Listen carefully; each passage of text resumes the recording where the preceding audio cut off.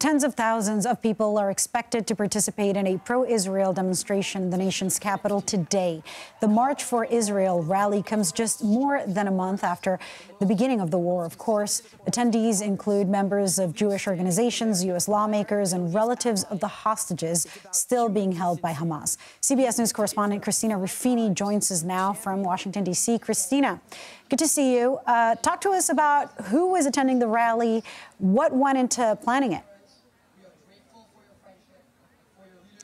It's a pretty diverse group expected here today, and that's because this was organized by a coalition of Jewish groups from across the country. And New York, there's also groups from Miami. As you can see, it's a pretty big crowd. The permit was for 60,000 people. Now, crowd size they're expecting, and the entire National Mall on this side has kind of been walled off. Security is, of course, very high for obvious reasons, and one of them is the people that are expected here. Both the minority and majority leader of the House, Israeli president, is expected to be here, as well as celebrities you might know, like Deborah Messing and folks like that. The rally has three stated purposes. It's on our credentials here. It says to march for Israel, to free hostages, and against anti-Semitism. Now, first of all, there isn't actually a march. Everyone is staying here.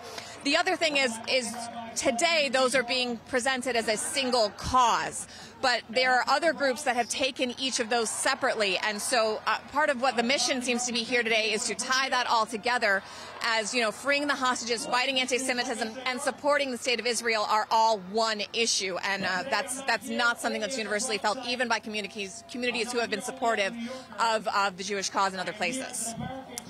And Christina, I understand that you've been talking to some folks on the ground. What are people telling you about why they're there? People who might have family members who are among those hostages. It's not just a Democratic or Republican value. We did just speak to 29-year-old Gal, whose brother Guy was with him at the music festival. He says he didn't want to go. His mother asked him to go to keep an eye on his little brother.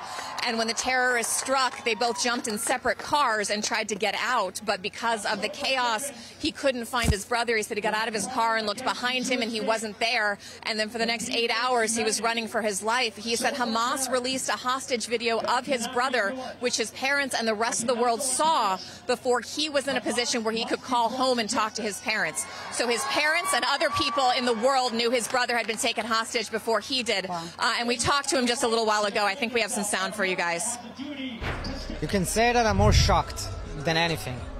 I was shocked for almost 2 weeks until I started doing anything for my brother, because it was too hard to even start to process what happened.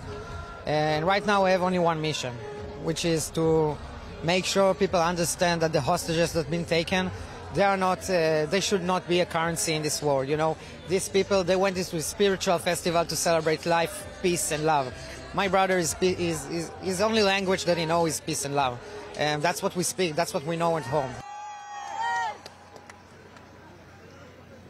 You know, and I also asked him if he's concerned that the military action or what's going on could compromise his brother. And I asked him, how does this end? Where does he see this all going? And he said, look, he's not a political expert. The only thing he can focus on right now is doing what he can to bring his brother home. Obviously, his parents are incredibly distressed. It's been very hard for these families. They haven't heard anything of or from his brother since the initial video when he was taken hostage. So it's a lot of unknown. And like you said, he wants to make sure in all of this that the hostages are not forgotten, that they're not used as currency in the conflict. Certainly, and not just in the U.S. There's a march from Tel Aviv to Jerusalem. Family members of other hostages demanding that the government prioritize the release of the hostages over any diplomatic or military interests. Christina, thank you so much.